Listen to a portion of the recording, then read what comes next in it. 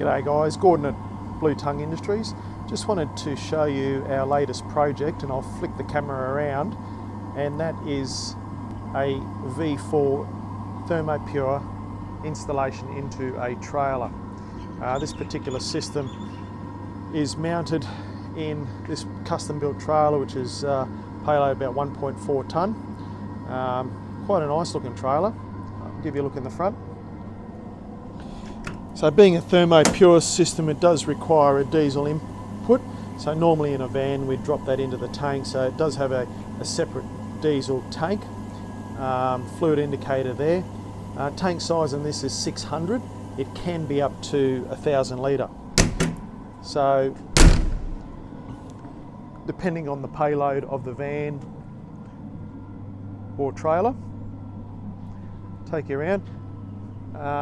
240 volt power input, and the reason for that is to supply power to the fast fill pump as well as supply power to the battery charger.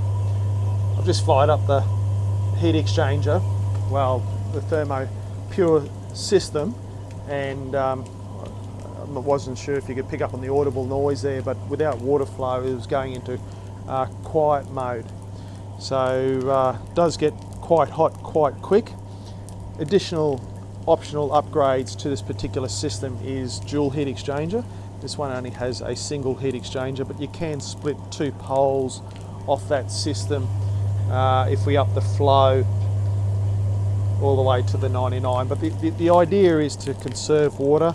You've got your, in this particular case, 600 litres. It can be 1,000 litres, and you need to get in and get out and do that window cleaning, whether residential or commercial, and not plug into someone's water or power through the day.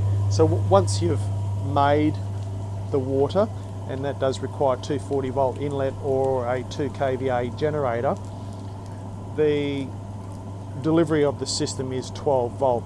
So it does have a battery in the back. We've put a 120 amp hour battery in the back, so that drives the 2 pumps, and that battery is charged by a C-Tech charger in the top of the unit, if you can see it in the top there. So that C-Tech charger is powered by 240 volt to keep that battery topped up through the day.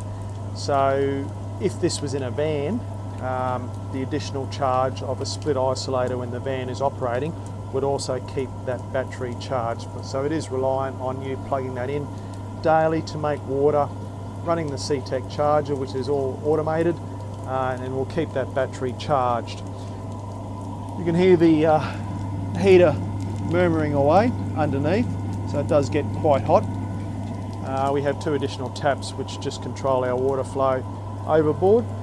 To run you through the control panel, a battery indicator gauge, our on-off switch for our heater, our winter-summer switch which is hot and hotter, our meter, glycol tank at the top, 2 pump controllers being 2 12 volt pumps, a inline TDS meter which gives us the TDS of the water coming out of the DI, but also the water going into the DI, so it's an indication of your RO performance.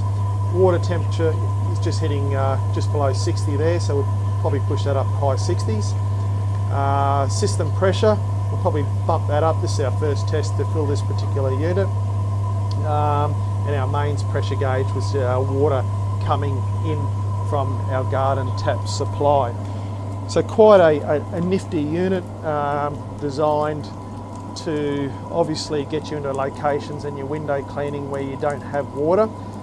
This particular system is pushing about 15 mega ohms, so the purity of this and the running costs on this particular system are absolutely outstanding.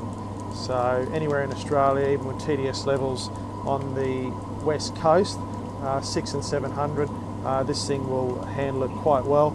In those conditions we'd probably put a softener in front of it to pull some calcium and lime, but an awesome grunty machine.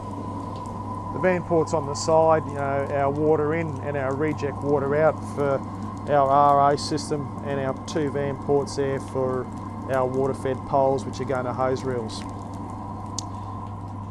If you didn't know what else we do, portable RO units, Trions, Quattros, soft wash equipment, the skids.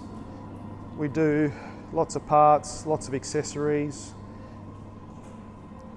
cold V4s, hose reels which have just hit, other skids, 12 volt, also the new 24 volt soft wash pumps have just landed. Lots of different accessories, do bucket loads of pressure cleaning gear, proportioners alike. Nilfisk, floor care, Skyvac, electric, the mighty interceptors which are very popular here in Australia, water-fed poles galore, and all the accessories. I just wanted to thank you for watching, and hopefully you got a good understanding of this particular, well, I call it a van mounted system, but in this case a trailer mounted system, which has got awesome amount of grunt for all different applications. So commercial window cleaning, we could hook it up to the Solartech brush, which I didn't mention, so which would open up the commercial aspect of carrying water into solar farms alike. Residential window cleaning, car detailing, fleet washing, and probably quite a few others if we had a few more minutes.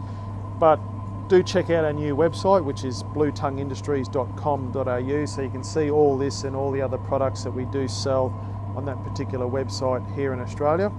And once again, thanks for watching, and we'll catch you on the next video.